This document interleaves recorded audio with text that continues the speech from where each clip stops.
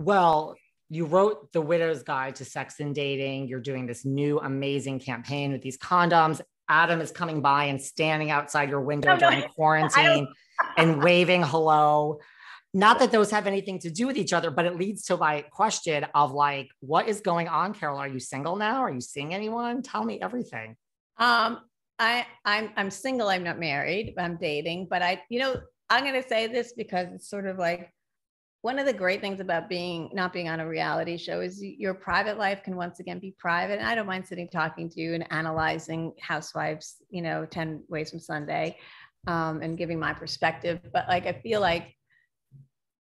like it's really nice to just have a private life and not have to see your love life across, Pay to Six and TMZ and so I'm not going to say, but I'm definitely single and not, not getting married anytime soon. I don't know about married, but. Well, when you and I go out for drinks, we can keep it downtown and then you can tell me, and everything that happens off the air stays off the air. That's true. That's what they used to say at Housewives. No. This is like really like there's a hard line between, because otherwise, yes, for real. Well, thank you for that. Is there anything else? Listen, you remember when we first sat down and you said, oh my God, is this going to be more than half an hour? And I said, just give me an hour. I'm so sorry to have kept you for so long. No, that's okay. That's okay. It's my fault too, because I am very long-winded. Another aspect no one saw on the show. I can talk out a subject like nobody's business. Well, I can also read the room. Like I get a sense of like, if someone means like, okay, it's a hard hour, like, trust me, we're out. But I was like, I think she's okay with talking for a little more. And then can we play a game? Like what the out of context, like Carole Shades headline is going to be, or Carole slams? Well, when I had Heather on and she was talking at the end, I said to myself, there's no question. The headline is 100% going to be Heather Thompson says, fire everyone and start over. And sure enough, the headline was fire. I mean, it literally was just like, that was, sometimes it's clear. Good, because they won't use that headline with me, even though I said fire everyone and the production company. So because they've already used that headline. It's like, what will your headline be? That is, listen, there's a lot here to uncover. I feel like I've as always, I've said a lot, and it's all in the context of just, I asked you. And it's my perspective, having been on the show for 6 years and now 3 years out. Well, a lot of people will say like, because, I get my own series of hate, but not a lot. But like when I had people on, they're like, shut up. Why is this person still talking about this? I'm like, because I invited them on and that's what I talked about. That's absolutely right. That's what it will. I'm like, you're not waking up to talk about this. In fact, you avoided me for like 2 years. So like, let the record show from my law days that Miss Radziwill did not necessarily run into behind the velvet rope here. No, but yes, that will be the headline. Like, why is she so? But let me just say, like, I treat it like a job, right? I'm still talking about, my time at ABC News is 14 years. So of course I still talk about my experiences at ABC News. Of course, I spent 6 years at a show, which is again, longer than most scripted shows last. And that becomes a big part of your life story. So of course I'm going to reflect back on my experience and my time. I'm going to be doing that until I write my second memoir when I'm 70, and I'm going to reflect right back on my 6 years in reality television. Hopefully by then I'll have even a greater perspective, but this is what you do. And it's like, because we're women, I think it's like, I've moved on, but part of moving on is putting your life experience, AKA my time on RHONY, in perspective. So that's all it is. And it is no different than scripted. Like I've had people on from like Saved by the Bell, 90210. Like, yes, we're going to talk about Gabrielle Carteris as the president of SAG and your new book.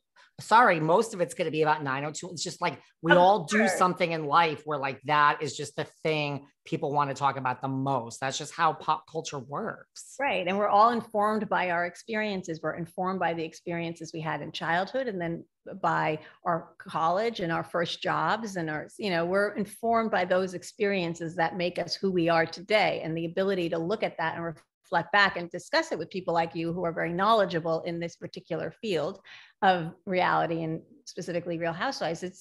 It doesn't indicate that, you know, I want to shade the show or Bravo or say mean things about my castmates. It's just it's a way we all do this all the time. It's just that it's a little more public when you're talking about Real Housewives. And it's not something you wake up and talk about every day. It's like you're on a podcast where that is the main thing. I don't talk to the press. I just don't. I don't. But Heather said she had a really nice time on your podcast, and she said you were a lawyer. So I was like, okay. And I had a company that I sold way back in the day. So like a staffing agency. I've reinvented myself many times. Yes, I am a lawyer. Does it help me do this job? Yes, it does. Of course. But I'm glad. I think Heather was the reason you came on. I think that was the final thing that you're like, if Heather vouches for him.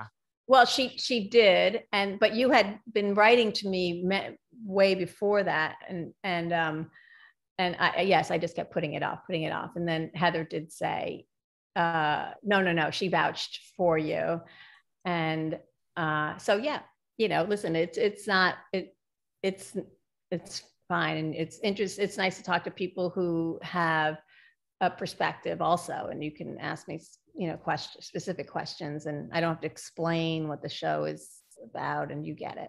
I just love hearing from people, like, because I kind of know how it all works too, you know, without like, so I love hearing someone else's perspective. Wait till this book comes out that Andy Cohen edited.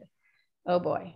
It's an oral history. So well, I know someone who wrote a different book, which I'm actually in, believe it or not, but the person that wrote that book, I know wouldn't do this book. Like, I mean, I don't really want to tell his story, but like, I think Bravo tried to get involved, and he's like, I don't want Andy Cohen editing my book. Like, I want to actually. But let me just say, for that book, we were all the housewives got an email from the top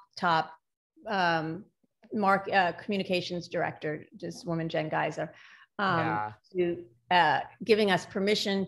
I mean, I've never seen, like, they were like carte blanche permission to say whatever you wanted to say. You didn't have to check back with Bravo. If the author, Dave Quinn, called you, we were giving you permission in this email to talk about anything and everything. And I was like, this is new. So then he did call a couple of times, and I said, no, whatever. And then we ended up talking, and we had a conversation like this, which went on for several hours, and we just laughed the whole time. And I'm sure on paper, it's not going to seem as funny, but let me just tell you, it was really, we had a good laugh about everything.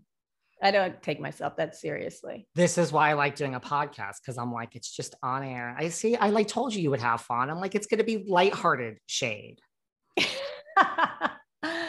And I love how out of every question I asked you, the hardest one was Bethenny, Luann, or Aviva. That was your hard question. That's the one that you're just like, anything but this. I get it.